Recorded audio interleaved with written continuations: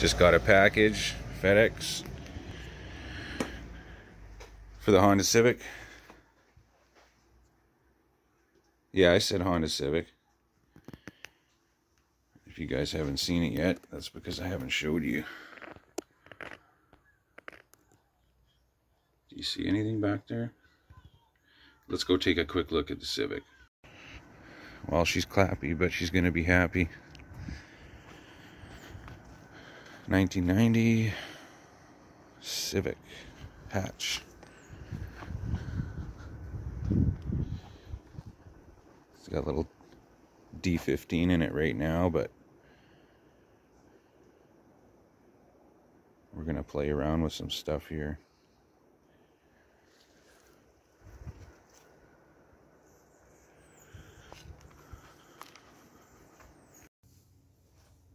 Alright, let's take a look at this. What do we got here? A little bit of damage in the box itself, but I don't know. Just lay it down like this.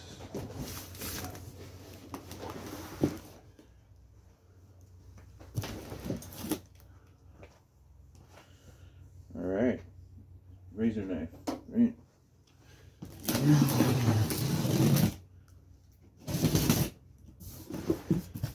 Oh, I think I got her upside down. Oh, sneak peek.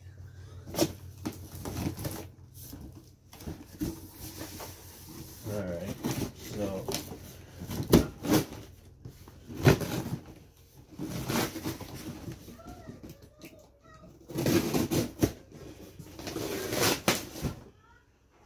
let's bust this open here.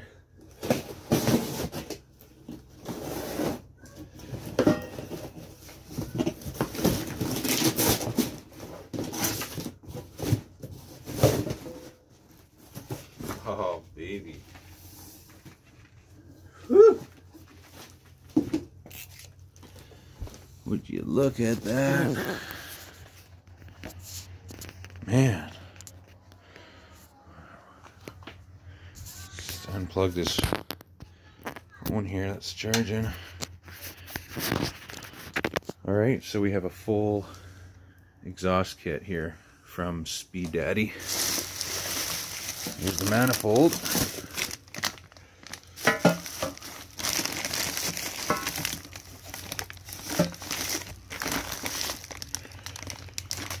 Got a manifold. We should have a down pipe right here. We'll connect to that. And you should have a, well, you would usually be a catalytic converter, but there's a test pipe, is what they call it. High flow test pipe. So that would be that'd be next, but it would go that way. And then we would have our, I guess we go, oh, there's the gaskets. A little crushed, but that's okay. They're still good. This mid pipe here with the hanger in it, with the, well, resonator, whatever you want to call it. So that would be next. And then should have an S tube, this piece right here. Go over your, go around the hanger in the back, and then the muffler with a big tip on it. I guess a 4.5 inch. And it does have the little silencer in it. So I'm gonna unwrap all this. And so you guys can get a good look at it. Alright, so there we have it. Kind of just unwrapped everything. So we've got a D series manifold, down pipe, or crossover pipe, whatever you want to call it. High flow test pipe, which is usually your catalytic converter, has an O2 bung in it.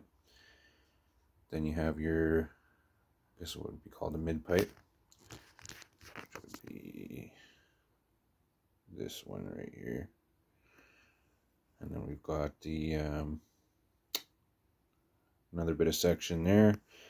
And then, of course, your muffler and tailpipe. It does have a, what do you call those restrictors? It's got a restrictor in it. It's removable, but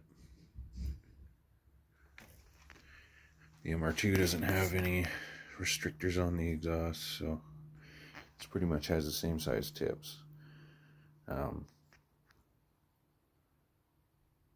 So that's basically it. It comes with some gaskets and hardware and everything you need to put it in. So right now I'm just dealing with the motor and the MR2. I'm gonna clean up the shop and get some room in here so I can work on stuff, but this can go in the car for now, just in the hatch. All right, well,